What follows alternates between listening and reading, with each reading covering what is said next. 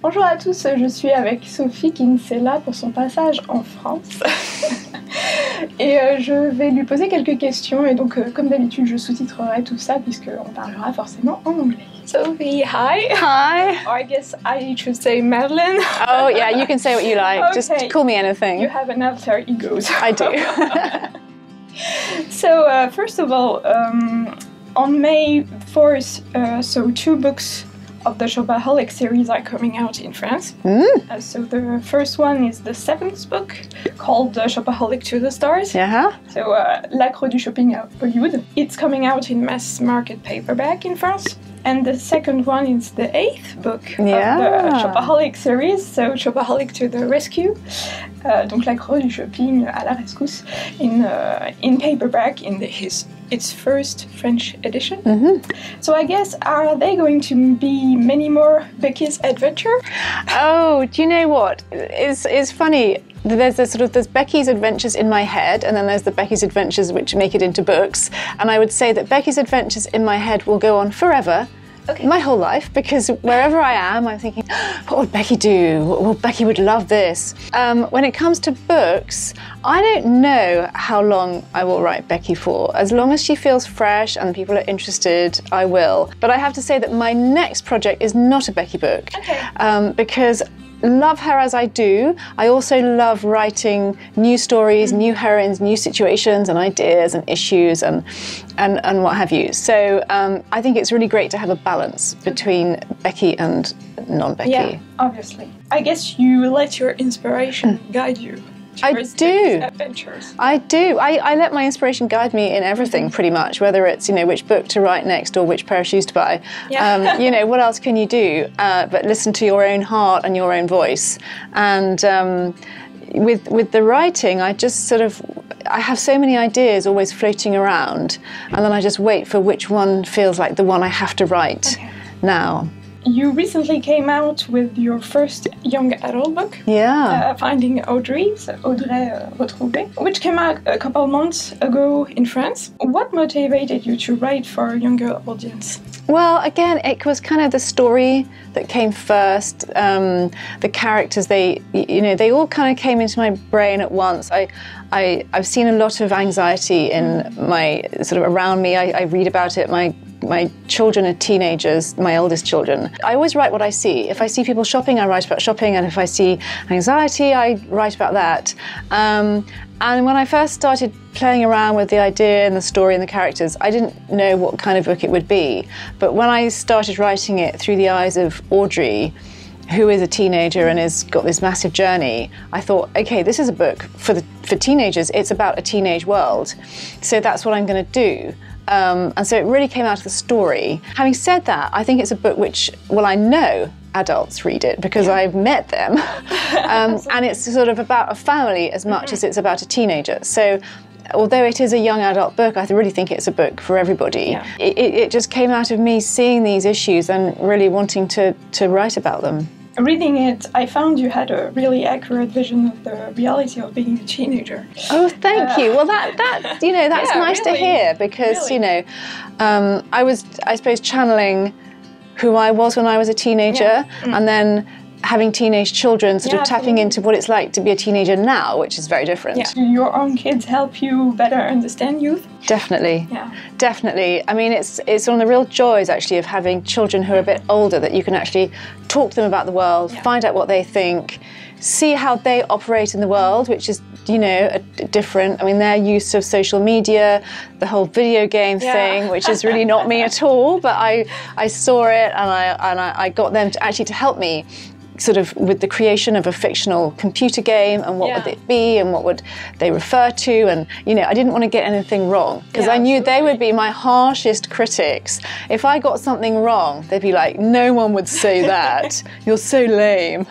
So I guess you're also inspired by the famous YouTuber PewDiePie. Well, I know of him. I mean, the gamer. Exactly. I mean, my son is you know, he's very into computer games, and he's always sort of showing me that people can make millions from this, and they can do this and that. And I mean, just like the mother in Finding Audrey, the idea that you would sit and watch somebody's commentary on games, I find baffling, but that's a thing. Fine, you know, and I think you just have to sometimes think, okay, I don't understand that, but you know, that's what the world is today. Yeah, it's the thing. Are some situations with Audrey's mother inspired by your actual life routine? Well, I have to say there is a bit of me in her with the maybe not as crazy. Not as crazy, but with the kind of, oh my God, vitamin D, quick! Everyone needs to have vitamin D, or whatever it might be. I do sort of. Well, I'm just an obsessional person, really. So one minute I'm obsessing about, you know, a pair of shoes, and the next minute I'm obsessing about, have my children got enough vitamin D? Because I've just read a story about it. And in a magazine. Yeah, exactly. And they do tease me about that. Having said that, I've met quite a few other teenage boys, and they've all said, you modelled that on my mum, didn't you? So a lot of people think it's their mother. I think there's a lot of us mothers around, like Anne. Absolutely. Did you like the experience and the feedback that came after that? Oh, do you know, it's been a really overwhelming experience publishing Finding Audrey, because it is a bit darker than some of my other books, and it does tackle some, you know, real issues, and I think it's very personal. And I've had the most incredible reader response. I've had very emotional responses. Even last night I was at a reading, and a lovely girl came up and really got quite emotional, said, I thought you were speaking directly to me, and I've highlighted some quotes and they've really helped me. And so it's been incredibly rewarding, actually, and I'm just so glad that I did it. Would we expect more young adult books from you? I would love that. It's been such a positive experience. At the moment, I have an idea. I have several ideas. So with me, it's always a matter of when do I slot this in. When, you know, time for me is the big issue, because you have a lot of books. I'm doing so much, and there are so many ideas that I want to tell. So it's just a question of organising my time. It's a bit like Tetris, fitting in all the bits. Yeah, absolutely. So obviously you are well known for chick lit novels, and you write with a lot of success. So you also write more classic novels under the name of Madeleine Wickham. What do you enjoy the most? Does it depend from your actual mood when you start writing, or do you like switching between chick lit novels and classic ones? Do you know, the truth is I always like what I'm working on at the moment. So I'm always most excited about either the story I'm just writing or the story I'm about to tell that no one even knows about. And in terms of style, you know, I like writing in every style. I think I just like to match up the style with the way that the story goes. What I do as Sophie is I write first person, and I do love the intimacy of that and the connection. I think that that's quite addictive. Once you've started writing in that way, it's quite hard to go back to the sort of third-person, multi-character story, because they aren't quite as intense. Okay. If you had the opportunity to branch out in a whole other genre, what would you dream to write?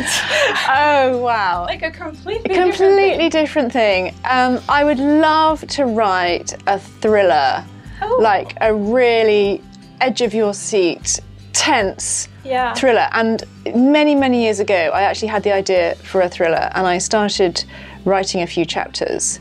And I showed it to my agent, who said, you know what, the plot is great, but it's too breezy.